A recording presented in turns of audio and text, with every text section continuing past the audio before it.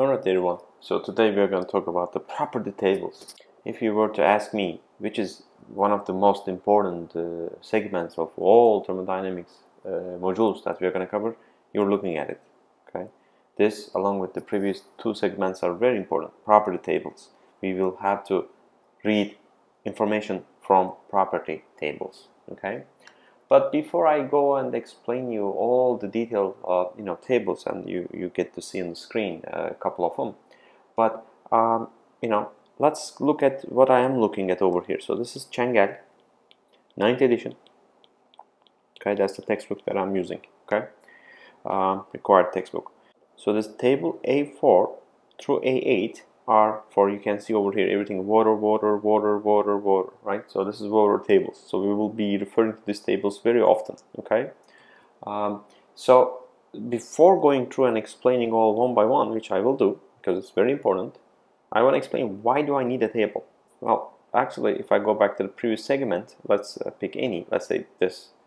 Well, how can I, let's say that I am even simpler. I'm interested in atmospheric pressure, right? How can I write down to you what is this value, what is this value, what is, because I have, let's say, I have the internal energy, I'll talk about something called enthalpy, entropy. So there are so many things to write on a graph, so I can't do it, okay? So it's much more convenient for me to go ahead and write these in a table format, okay? That's why we have the proper tables at the back of the book, okay? And this A4, these are for in appendix 1 for SI, and I have appendix 2, and these will have E at the end, English units, okay? E. So those are going to be for the British gravitational, and it's appendix 2, so you may want to look at it, okay? But okay, let's take a look at what I'm dealing with over here. Table A4 lists, I'm just reading off here, a saturated water temperature table. Okay, saturated water temperature table. And A5 is still the same, saturated water, but this time as a function of the pressure listed over. So this is the pressure, this is the temperature. Okay. Okay, so then what it means is I want to go back to here to the constant temperature case. The thing is, okay, so now the thing that I'm looking over here, it's a busy graph, so I run out of colors. But let's say red. So this information I'm looking here, anywhere in between right here will be obtained by A4 and A5. Okay, so this is an information that you need to know. Okay, so any information that I will need to tap into will be listed in A4 and A5. If my temperature is known, then you can see, by the way, this is just brief snapshot of the table A4. So this goes to, what do you think this goes to? And do you remember these numbers? Yeah, these numbers are for triple point or triple line, right? I listed here, I'll show you in the previous segment. You see, it is the minimum. What about the maximum? Well, look here, what I said, it goes to all the way to the up to the critical point. And the last point that they will plot is T, or rather list is T is equal to 373.95. That will be the critical point for A4, and for A5 they will be listing this one, right? Okay, so we established that table. Now let's look at this specific volume, which is what we did as this, right? Lowercase v, right? This internal energy is U, and it's listed in kilojoules, not joules, but kilojoules per kilogram. And I have something called enthalpy. I'll explain that in a minute, okay? And I have something called entropy. Again, I'll explain in a minute too, but just bear with me for a second over here, because I want to make a point. And the point I want to make is, let's say that I'm interested in specific volume at, let's say, 20 degrees C. I pick this as an example, right? So the corresponding saturation pressure, and I discussed this as a, in this particular regime where I'm going from the saturated liquid to saturated vapor, these are like pairs. They're not independent anymore. If the temperature is 20, I have one specific saturation pressure, and that's given in kilopascals, okay? And you see what over here, it says, maybe I should write it bigger, F, VG. So the F stands for, well, it clearly says here, saturated liquid. This stands for the saturated vapor, okay? So if I go up here to any, let's say this graph, right?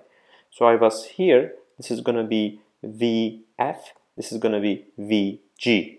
Okay, so this is A4. That's what listing me, this information. Okay, so I think I covered this well enough. So I don't want to cover A5 as detailed because it is pretty much the same thing, except now instead of listing, because here let's say that I'm interested in 2.3, right? But if the question gave me that, hey, the saturated pressure is 2 kilopascals, well, I can do something called interpolation. I'll show you that, but you don't have to. It is just for your convenience. It's listed in here. Same thing over here.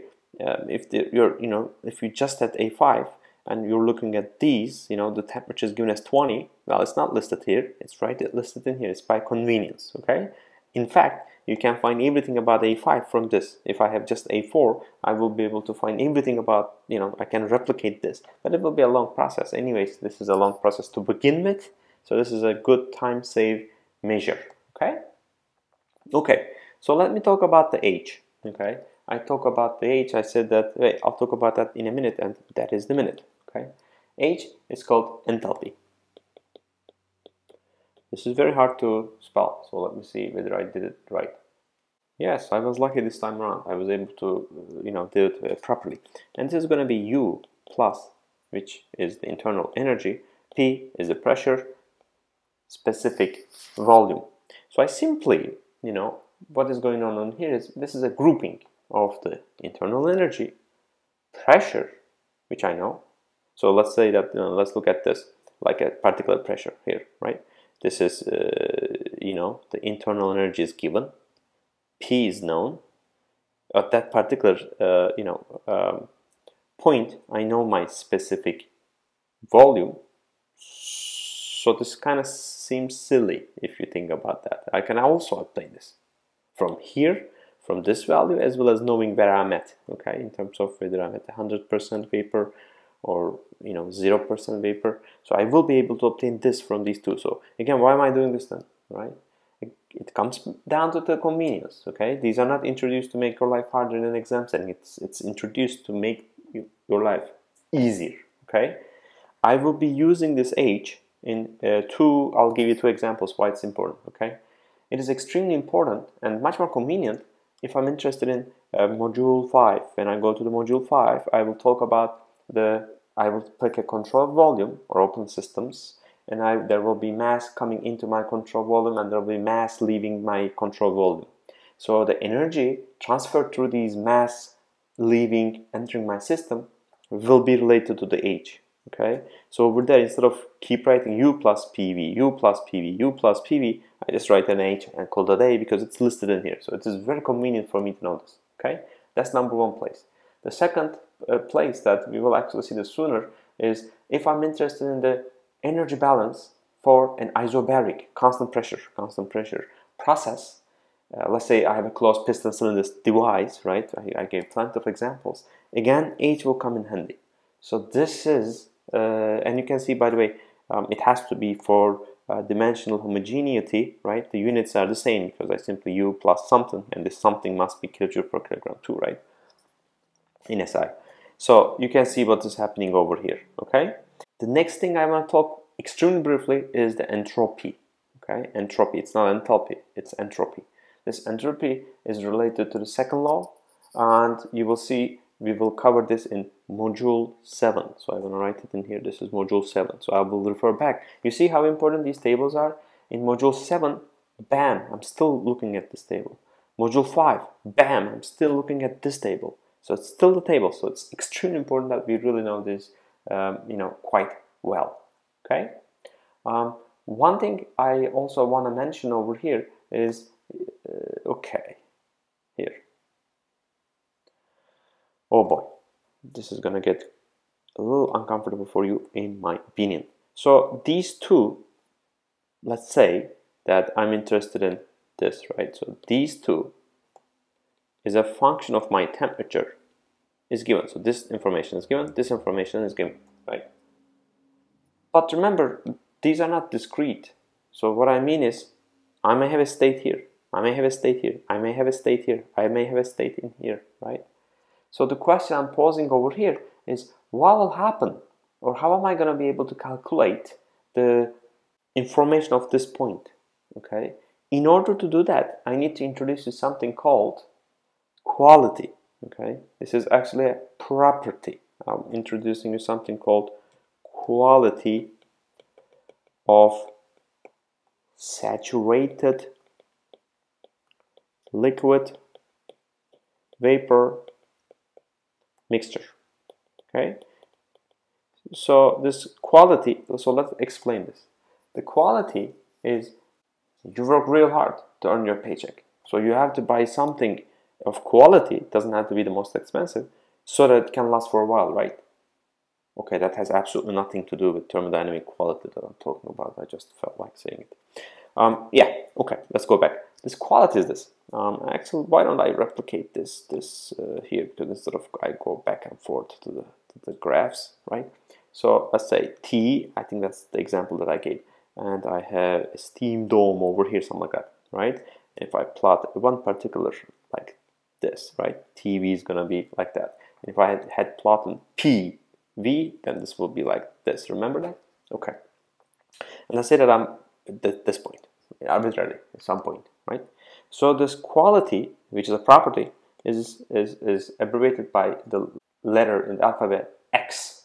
Okay, it's called the quality of X, and what it represents is it determines what is the proportion or the percentage of the mixture is the vapor state. What that means, if this X is equal to 0, I'm right over here. If this X is equal to 1, I'm right over there. Okay, did you see it's between 0 and 1? 0 over here, 1 over there. And the 0 and 1 values are given to me in the table, property tables. But that's not the only two states. I also have a states over here. So that's what I'm trying to calculate. And the way we define it is actually fairly straightforward. I'm going to have the mass at the vapor state, because if it is 0, I'm right over there. So I have to be consistent, divided by the total mass. The total mass in my system. If I write it this way, mg divided by mf plus mg. And I want to make a point over here quickly. You see over here, this is called F, not L. Liquid, the first letter of liquid is L, but it is F. Don't ask me, I don't know why. But this is VF, okay? So this is not L. Just want to highlight, okay? So fine, cool. I have this type of a property now. But so what? How am I going to be able to use them? Well, let me show you how you're going to be able to use them. I'll give you an example for the first one. The first one is this one, right? Specific volume. So let's start by that. And I will the way that we do will be the same for other ones. So I'm not going to do it. Okay. You know this, right? So in this particular point that I'm at, the total volume will be the summation of the liquid, summation of the vapor, right? Because this is a mixture between those two. Okay. And I have up there, so I know this M will be MF plus MG, right? Right here, right? Okay, then let's do this. Why don't I then write it this way? So actually, I don't want to teach this in very detail because this is simply a math, okay, stuff that is coming from. But anyways, so the volume, total volume will be the mass times the specific volume of the total system, isn't it? And this will be the mass of the liquid times the specific volume of the fluid plus mass of the vapor times the specific volume of the gas or the vapor, right? Okay, so what I want to do next is I want to divide both sides of the equation by the total mass, okay? Because when I look at this equation, the total mass is the denominator, so I want to get something that looks like it, so I can call the day, right? So I'll get MF divided by total mass times the specific volume of the liquid plus mg divided by m times specific volume of the vapor as well. Okay, so x is defined as mg divided by mg plus mf, right? I wrote it over there. So this becomes this. Do you see it? Okay, but the other thing is, if the total volume, or rather the total mass, is formed by mg and mf, look at what this becomes. 1 minus x becomes, 1 minus mg divided by mg plus mf, and then, divided by 1 mg plus mf. So you can see mg's cancel and I got myself mf, divided by mg plus mf, don't I? Yep, I do. And this is actually this, you see? This becomes 1 minus x, this becomes an x. You see why this is kind of convenient for us? So this is the total specific volume will be 1 minus x times the liquid specific volume plus x times specific volume of the vapor for water. Okay? Actually, this is it, but this is not the most commonly used version, so I kind of combine these two in this way. Okay? You can see that this is multiplied by minus x, this is multiplied by plus x, so I want to combine them that manner, and I'll box that equation up, and this is going to be the specific volume of the liquid plus x times specific volume of the vapor minus specific volume of the liquid. And this is the difference. Okay, so if I go back up over here, this is actually the difference. Okay, okay, do you see this? Another convenient, and same thing A4. I don't have to, I only need to cover one of them. Do you see this UFG as actually this minus that? And at first instance, you may be thinking, hey, this was silly. You subtract this minus that, and you put it here. Why? Just subtract it yourself. Well, no, because this abbreviation, this actually is known as FG. Okay, and if I expand this to the other properties, I have U will be equal to same logic, UF plus X times now UFG. Okay, H will be HF plus X times HFG.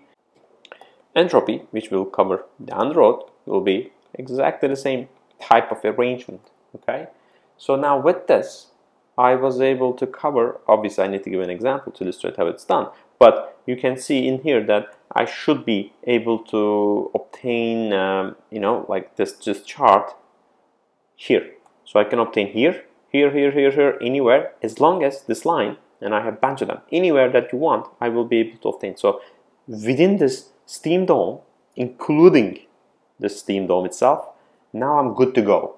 Okay, obviously this is not the only region that I have. I have a superheated over here. I have a compressed liquid over here. I'll cover that in the next video because this has been a long one to begin with. Okay, thank you for listening to me. Have a nice day. Bye bye.